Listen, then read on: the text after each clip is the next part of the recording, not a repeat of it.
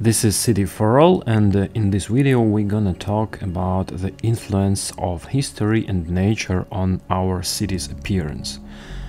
Once upon a time I've got an idea that seems quite obvious, but on the other hand, upon deeper analysis may turn out to a complete crock. The idea is that people, consciously or not, are trying to recreate in their modern cities the environment they are used to living in since the days of tribalism. Those who are used to living in the forests still plant many trees in cities. And those who have long lived in the steppes or deserts are not afraid to bake in the sun.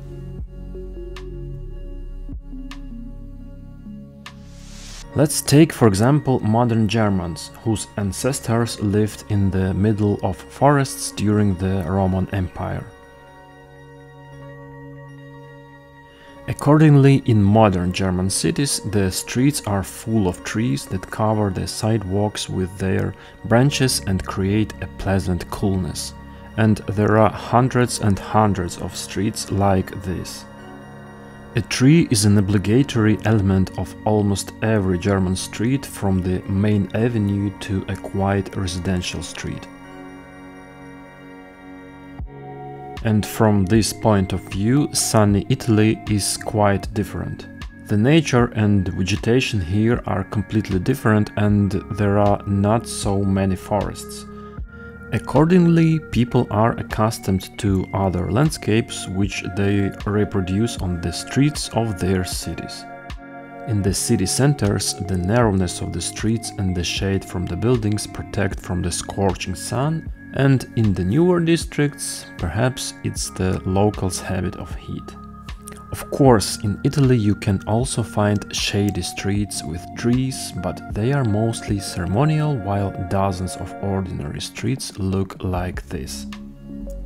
The squares are often also solid stone without a single patch of greenery, the old ones and the new ones too. Another example is Switzerland, whose inhabitants have long been accustomed to living among mountains and rocks with their gloomy, majestic beauty. As a result, Swiss cities also look very restrained and sometimes harsh.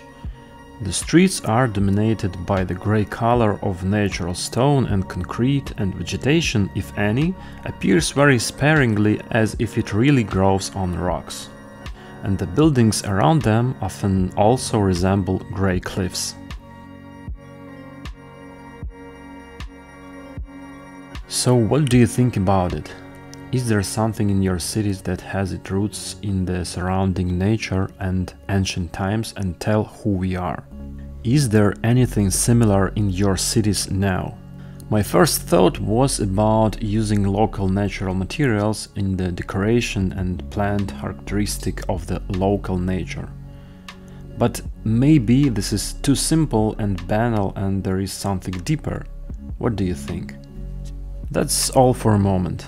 If you liked this video, please hit the subscribe button and leave your comments. And also visit our Patreon page where you can support our channel. See you in the next videos.